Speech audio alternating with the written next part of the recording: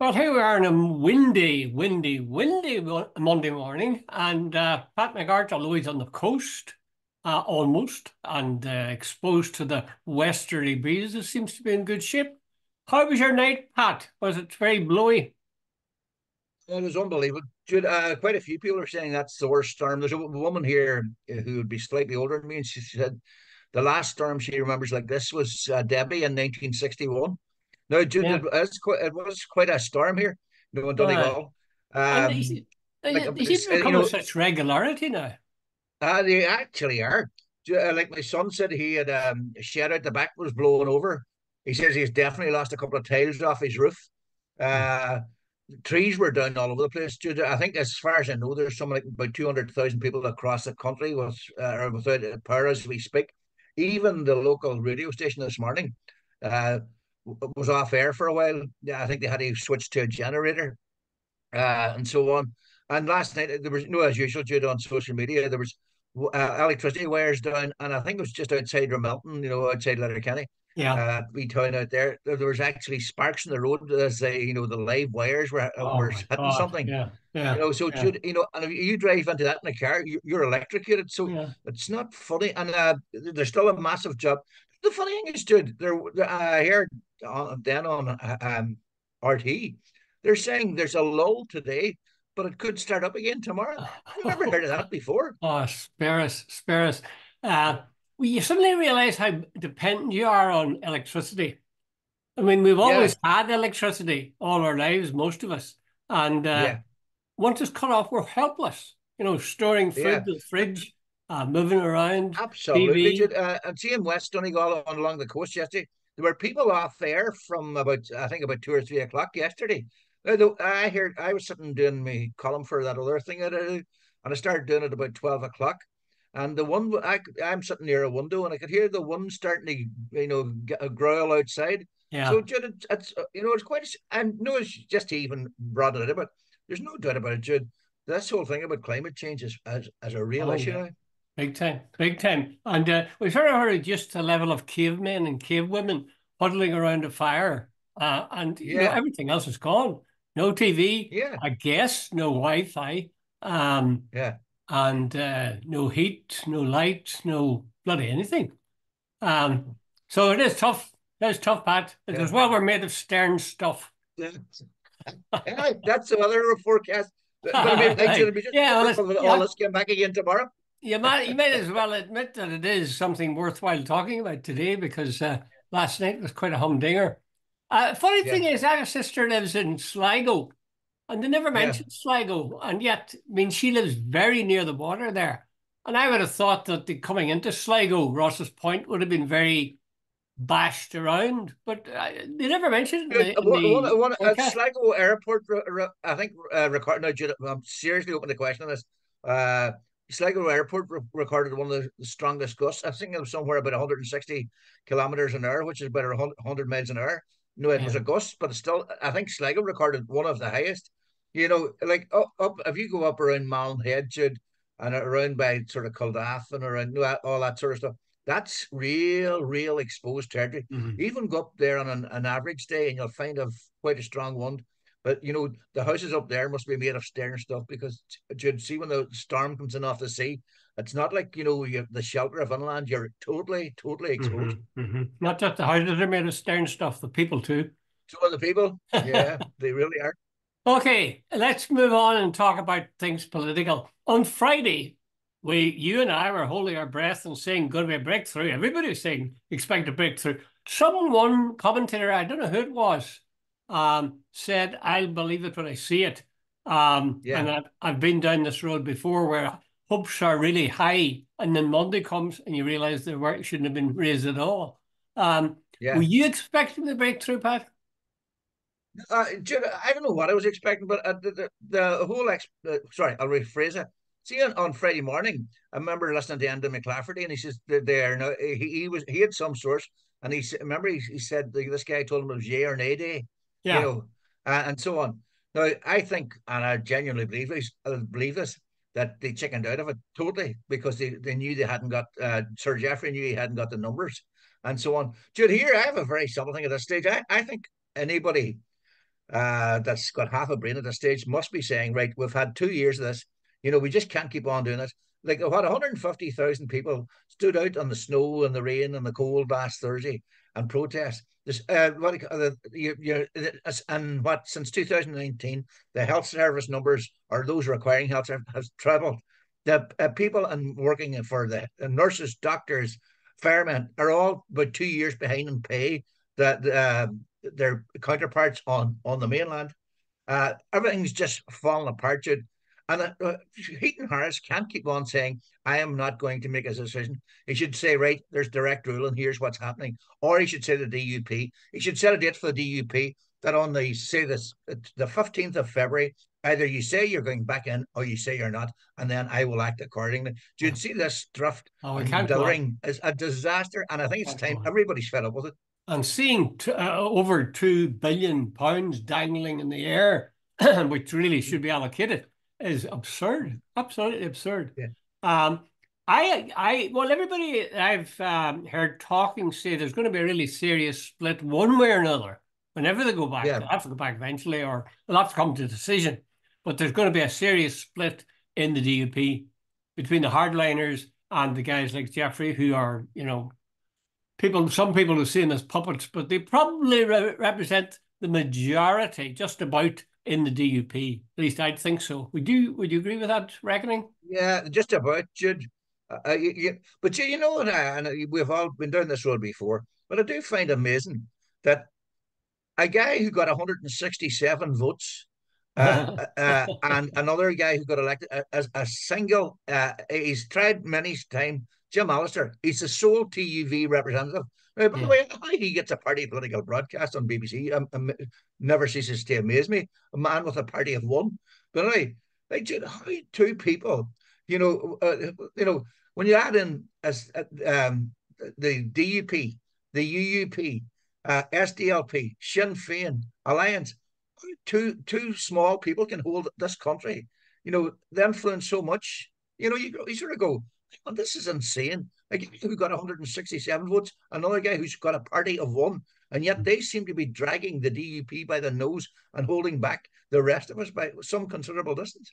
Really strange. It's hard to believe that that can go on. And besides that, in the background, all the time, you have the demographics growing and growing and growing, or shrinking and shrinking and shrinking, whichever way you want to look at it. The shrinking of the unionist population, the growth, comparatively at least, of the nationalist population. So he's sitting in a seat I wouldn't like to be sitting in at the moment. Now, I don't know if there's any way out. Maybe he'll come up with something. Hard to tell. Hard to tell. Hard to tell. And it's amazing what you Remember, can swallow when you have to. but it's the job of leaders to lead. Yeah. And Yeah. somewhere along the line, Trumbull Quite had to make agree. a decision.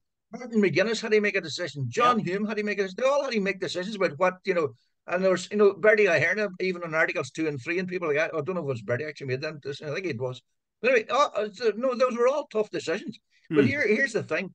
Sir Geoffrey is going to have to make up his mind and look, as unionism going down the right road by staying out, or is it going down the wrong road? And like, I think anyone, and I'm genuinely meaning this with a brain, can see that unionism is actually doing the job. And I've said this a million times too, and I really am bored saying it myself.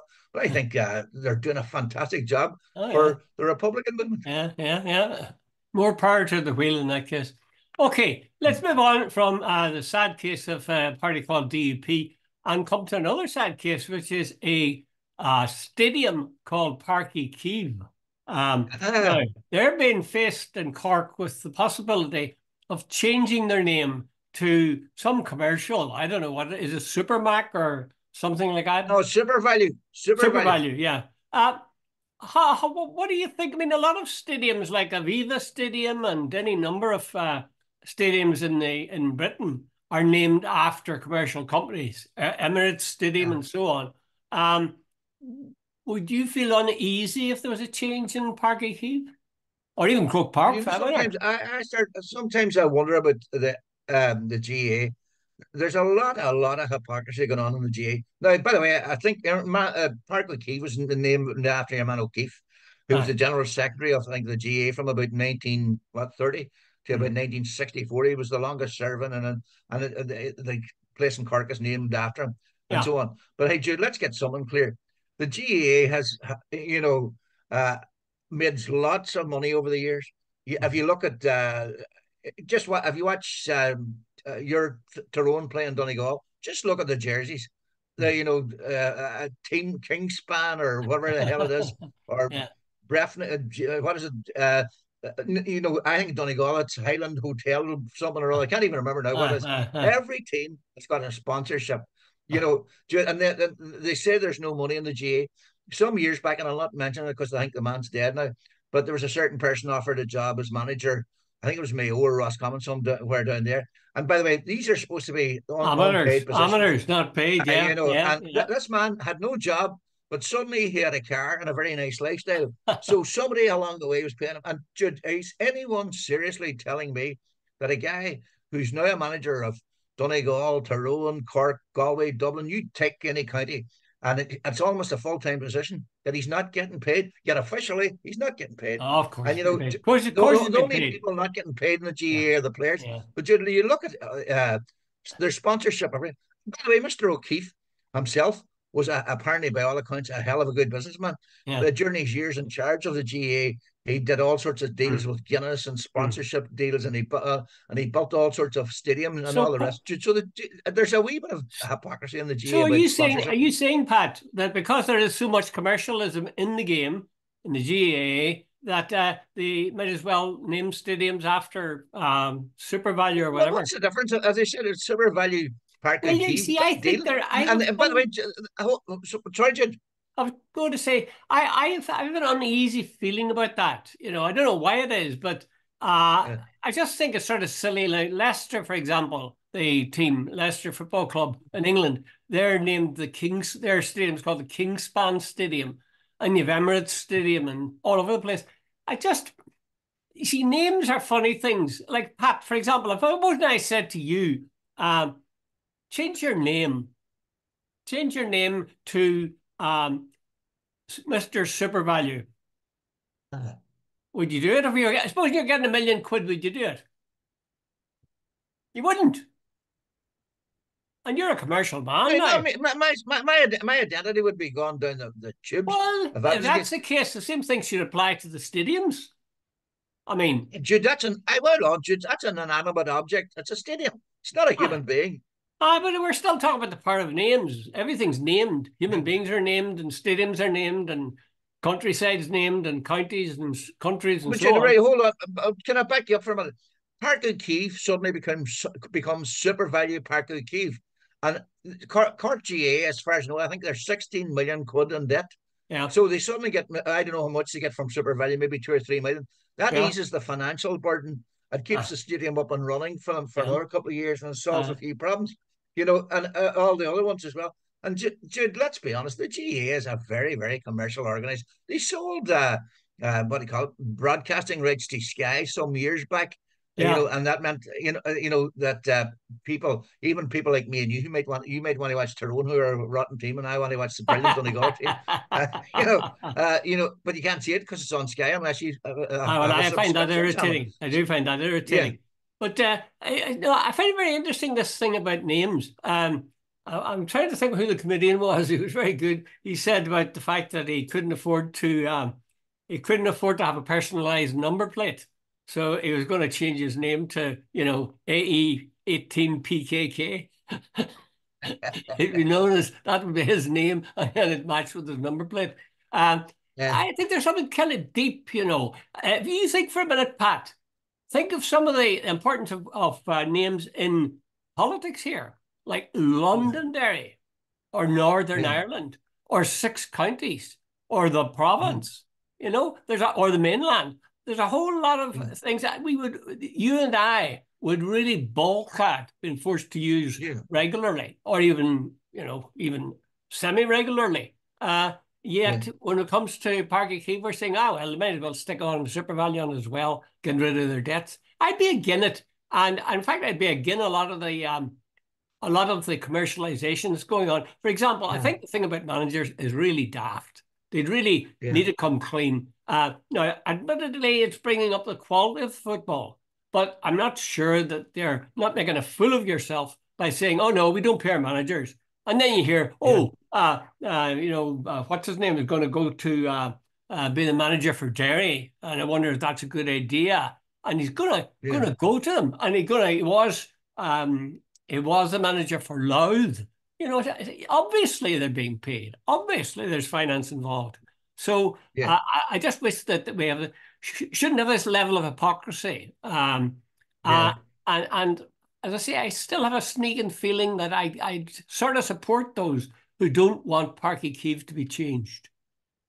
In a yeah, way, it's like the commercial world putting its foot on your neck and saying, yes, yeah, now you're leaving, you're even. That's what they did with slaves, incidentally. Remember Cassius Clay? He said, that's my slave name. yeah, I'm Muhammad Ali.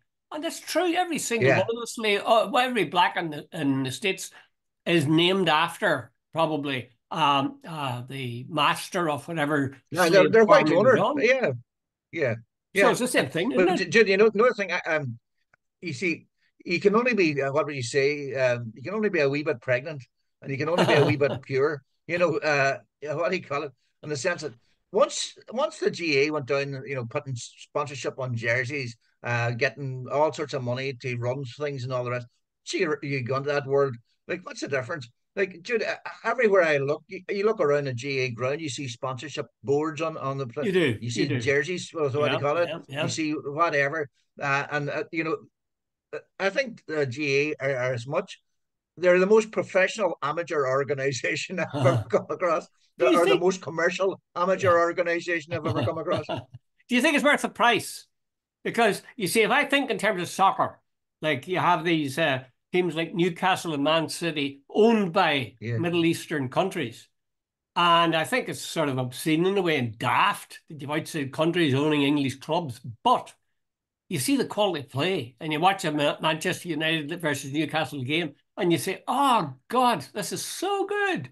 Uh, and yeah. likewise with the GAA, the level of football, I think the standard of football is so much better now than it was. I watched a bit of that Glen versus St. Bridget's yesterday, the Yes, I cup was watching final. a bit of it And yesterday. I mean, they played so much like soccer teams, Yeah, recycling the ball, moving it around, yeah, and passing so it they're back, now so involving a goalkeeper. yeah. I think back to Jimmy Keaveney had played for Dublin. I He remember was him he was well. but he was about 3 stone overweight. He That's would right. never make it the Dublin team now because he'd have to run all day. Well, a lot of people said that at the time too, but he got the gold, I tell you. Anyway, there was a No, it doesn't matter. I don't think he would make it now. It's a different game. no, that's true. That's true. But maybe that's the price we have to pay. Our lives are dominated. We're seen as I mean, consumers rather than Dr. citizens Collins, anyway. let me. I'm just drawing this to your attention. Maybe you've noticed my screen has got very dark. It's got very dark outside all of a sudden again. Oh, is that right? Well, I can see one half of your Yeah, face and perfectly, but the other yeah. half, It's suddenly become very overcast. Yeah, yeah, you're right. yeah. Sorry, just drawing Well, that if to your you, in attention, case you brother. get swept away in a storm, like Yeah, over the rainbow, remember when Watcher over the got swept rainbow. away by a storm? We're going to Uh, Kansas. so if you suddenly disappear out the window, we'll know what has happened. Okay. Anyway, I would say Shakespeare might believe that say what's in a name, a rose by any other name, Yeah. it smell as sweet. But I think it's pretty important actually. You know something? I would agree. I know what you're harking back to the fact that the GA is an organisation that's got a grassroots, is what probably a grassroots organisation, and there was Mm, something really nice about the fact that it was almost pure, that it was mm, belonged to the people, and this increasing commercialisation, morality starts going out the window and principles start going out the window. mm, I get that totally, mm, but the reality seems to be that the GA want to be part of this world. That that they if you're going to sell your name for jerseys, going to have boards around the grounds, you're going all this sort of stuff. Yeah, once you go down that road and selling rights to TVs and all, then you suddenly can't pull back from that. I suppose you're right. I suppose you're right. I have to accept it and just rejoice in the quality of the football and the hurling that we're seeing, which is really, really stimulating. Okay. Next item on the program is there's an article by I'm not sure who it is. Yes, Dermot Ferrer in today's Irish Times, and it's about O'Connell Street, and he's saying that the surge in police numbers is over. You remember the time of the Yeah, riots? They had a huge number yeah, of policemen. They got them in there after they got the riots quelled. And then people say, "Oh, it was great to see a policeman," but now they've gone back again. And further points out there really is no difference in terms of the level of crime. That there was yeah, not a certain level of crime when the police were there, and now that the numbers have faded back again, there's still about the same number of crimes. So it's not really the crime centre that most people tend to think of it as. It might not be the nicest street, might have a lot of drug taking and so on, but according to him, it's not something we should worry about too much. Um, yeah. I wonder if they'd had increased. I think he asked this question. If they had increased police presence, would that have stopped the riots in the first place? Probably did, but I think what they're saying, Helen McEntee, the Minister for Justice, and Yeah. Drew Harris, after several events, including remember the riots in Dublin, and then before that, a couple of months before that, an American tourist was Oh yes, yes. seriously beaten up. He had life changing injuries. I think he's left blind in one eye, as far as I Uh, remember. But anyway, yeah, the bottom line of it all is, I think they spent something like they had a budget. The government provided 10 million more for Gardaí for I think around about August and September, and there were something like 240,000 man hours. And the minute the budget ran out, so did the cops. They were bringing cops to it from as far away from Sligo up to Dublin to sort of pound the streets to make visibility. It's all for uh, optics, but apparently not a single. Well, maybe somebody else could correct me here, but I think the crime rates, the statistics didn't change. The number of incidents didn't change, but maybe it meant a lot of other people felt maybe more secure. And sometimes justice not only be done, but be seen to be done. Maybe having Garda presence on the streets that did deter other people from doing things. aye, But the aye, bottom that's line of true. it all is, well, I think what they're saying is, look, if it's just a sort of like a stopgap thing and just for optics, it's not the way to go. I think you did right, but I would also take that point for you, very good one. That the fact whether or not it stops crime, it creates a different mood when you see a guard on the street. You just feel Yeah, that bit more easy. You somehow feel yeah, you're safer. So it's not a bad idea, maybe. But the problems are deeper. The problems, first of all, is in terms of the drug taking and the rules and the laws about drug taking. The problem is poverty and why so many people are sunk in poverty in one of the yeah, richest states in the world. Uh, yeah, so those are the things that need to be addressed rather than should we put a few more cops in. And in fact, if you're talking about cops, you need to look at how much they're being paid and how yeah, far it is a democratic organization where 98% of the people don't like the commissioner and yet he stays in place. No problem. No yeah. questions. No politician saying, geez, if you have 98% of the people that are in the organization don't like him, we should at least be addressing that question. They don't do it. Yeah. I find that astonishing. Well, I think the whole issue of pay and conditions, like apparently they're having real problems recruiting staff or Yeah. people to join it. Secondly, the sort of the people leaving are an increasing numbers. In fact, I think I could be wrong, but I think there's more leaving this year than they're actually recruiting. Oh, geez. By Yeah, resignations yeah, and retirements and so on. yeah, yeah. So Jude, and like Jude, our Gardaí are unarmed, and they are there are quite a lot of restrictions. My wife was reading yesterday a Garda in a wee rural place or last couple of years back. There's no during COVID. There's a guy he had his bike stolen or something, and there was a bike in the Garda station. Had been there for a couple of years apparently, and so on. And the guard gave the old man the bike out of the goodness of his heart. He thought, what's lying there? So I'll give it him. Yeah. He was suspended and charged with some sort of theft. And he was off duty for 2 years. He was arrested in front of his wife and children for doing this. Dude, I know a lot of cops in the Republic are sort of saying, and I noticed. I'm sorry, I'll go back. Yeah, remember during the riots, there was a guard, and he was being surrounded by a quite aggressive crowd, and he had a baton, and he had a couple, and he didn't pull it out. He just kept pushing it back. Yeah. These people were sort of.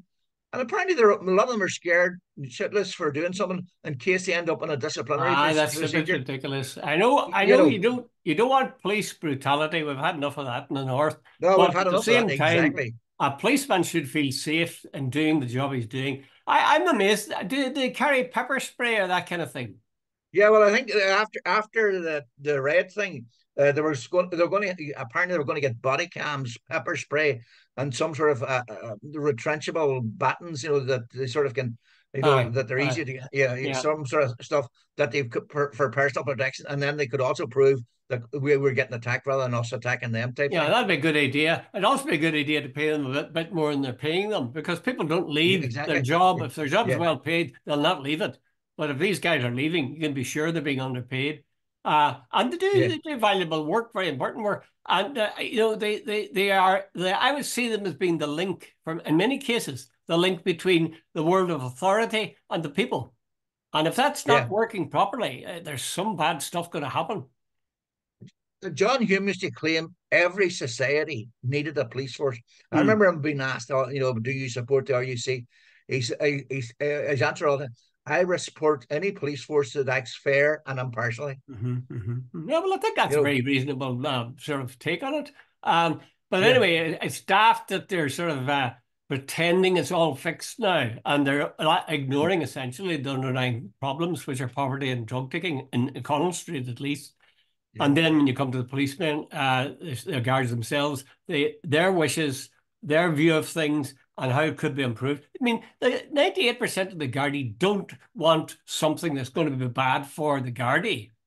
You know, yeah, it's ridiculous yeah. to ignore it. Anyway, leave it aside. Okay, final item, Pat. So I better make a good one now. This is by a woman called Catherine Day. Does it mean anything to you? Doesn't I haven't I've read heard the stuff on name. her. Yeah, I've heard the name. Maybe she's a columnist regularly with them, but she has a bit on this No, really. Jude, she's involved in um some sort of homeless thing, Jude. Oh, Think I'm sorry, some sort. No, it's an NGO type thing. She's not a journalist. well, she writes an interesting column today, and it's about a topic I feel really needs scrutiny, and that's to do with immigrants. And she provides one or two facts and figures. Now, you remember the last day I was saying what we should have are clear statements about how many immigrants do we have in the state of the southern state and the north, for that matter.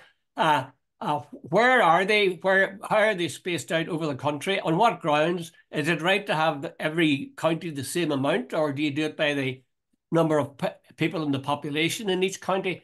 So a whole lot of things like that to make it clear and fair and allow people to be involved in decision making. Anyway, that's what I was saying. She says, she starts off by a fairly striking point. She says, anybody who says Ireland is full is wrong. Ireland is not full, she says, neither socially nor spatially. So there's room. Now we have a big, the Yeah, South has a very, really big population. It's the highest in 170 years, which is astonishing when you think about it. That's pre-famine. But she also points out there's 12% of those are not Irish, which suggests there's 12% of the people are in fact immigrants. She says 1/3 of nurses and midwives are immigrants. They're non-Irish, or at yeah. least that's their background. And she says last year, would you guess at how many thousand were applications were made?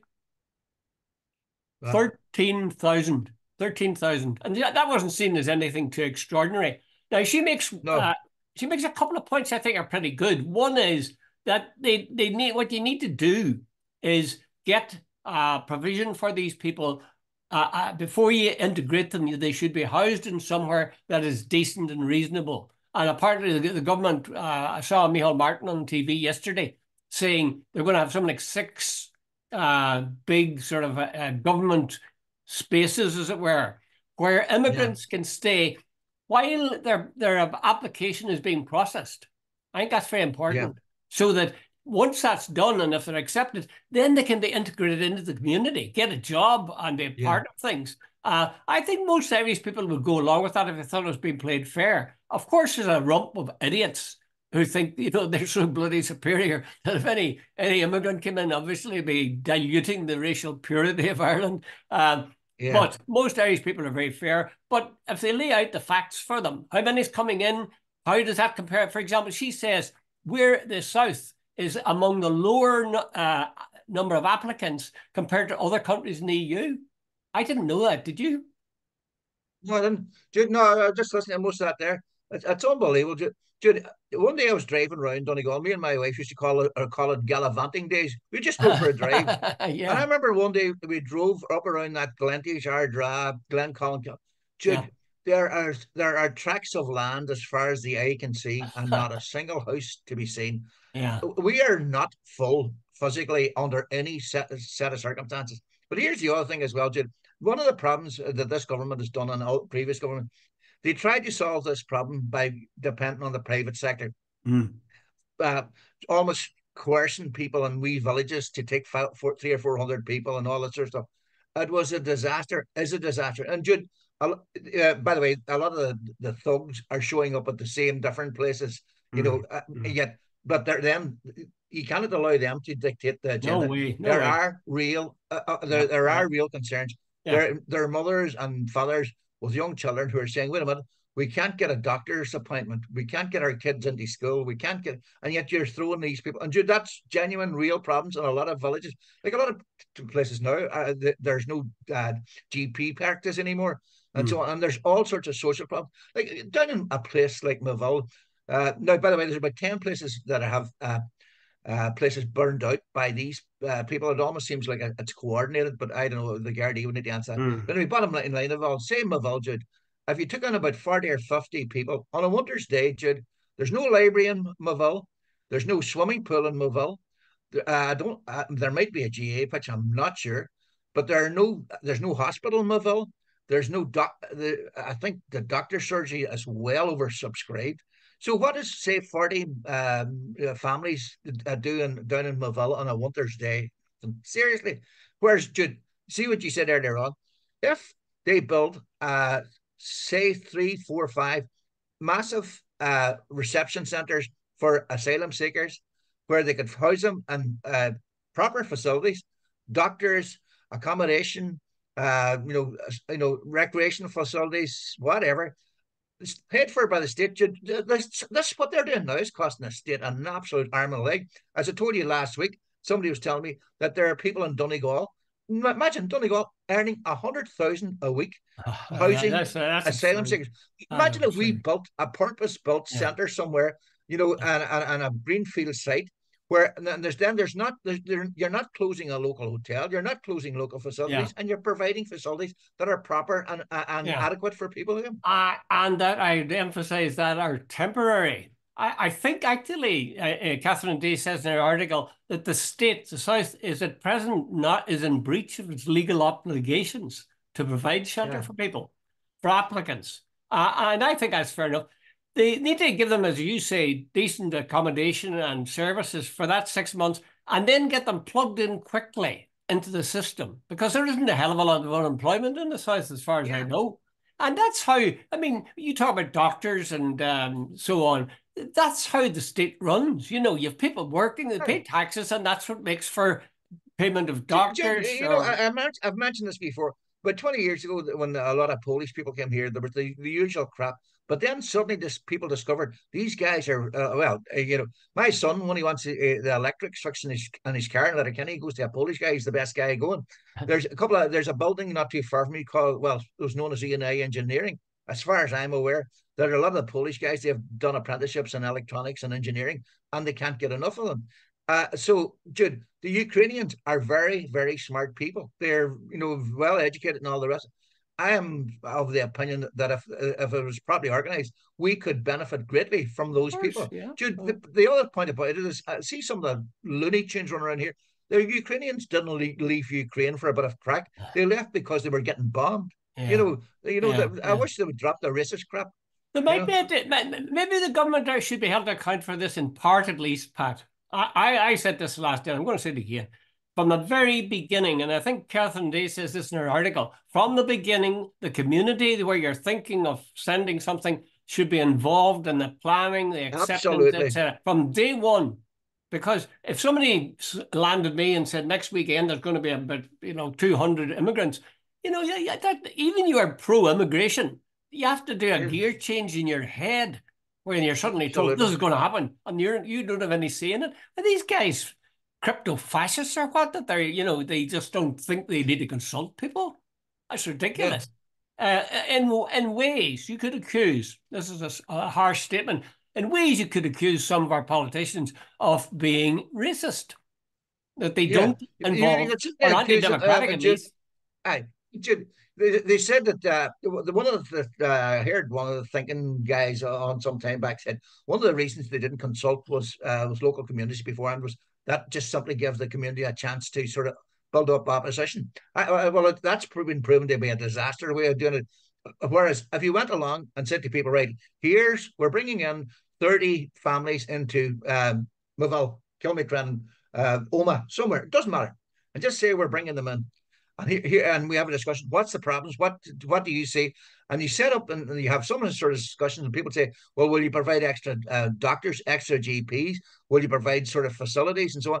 And if you sit down and have a rational discussion with rational people, that cuts out all the sort of propaganda and the racism of ordinary people who live in the community say, "Oh no, we're satisfied that everything is going to be okay. That there will be extra school provision, and Yeah, etc. etc." And yeah. Jude, I'd say most reasonable people say that's fine. Yeah, I think I had one layer before that, and that would be you'd show to people how many immigrants are coming into the country or the state, why it makes sense to distribute them this way, is it fair to have them in these kind of numbers, and how you're doing your part, same as everybody else, when we say you should take this number. I think people have to be reassured on that. There's this feeling that some people are getting away with it, that it's not in their backyard, but we're softies Yeah, and they're going to yeah, slam them into us in our backyard. Anyway, yeah. that's enough of that.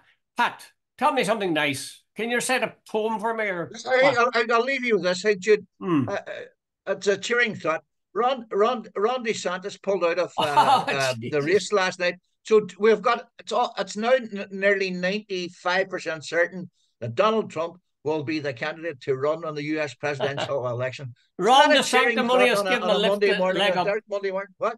What? Ron de Sanctimonious, give him a leg up. Oh, he was one. He was asked there quite recently, even though he was aware that there was about 15, 20,000 Palestinians dead. He should. I support Israel 100%, and they should keep doing what they're doing. And I thought, what a lovely, warm human being. Are You you know, talking about Trump or are you talking about DeSantis? no, it's DeSantis. So Oh, DeSantis, this it was just purely for the Jewish vote. He yeah. didn't give a monkeys about. Well, he's no loss I then. thought that was despicable. No loss. Although I see where he's endorsed Trump, despite the fact that Trump He, called him Ron de Sanctimonious, he still says Trump's a he, great man, and I'm got all my support right yeah, behind him. yeah. Oh God, they deserve each other. This is going to be a really interesting year, Pat. We should draw up a list sometime of different elections and then call them. How about that? Yeah, There's about six see how different much we get elections. wrong. We'll tell them what's going to happen. Yeah, Prophesy. exactly. Okay. Right, Okay, Pat.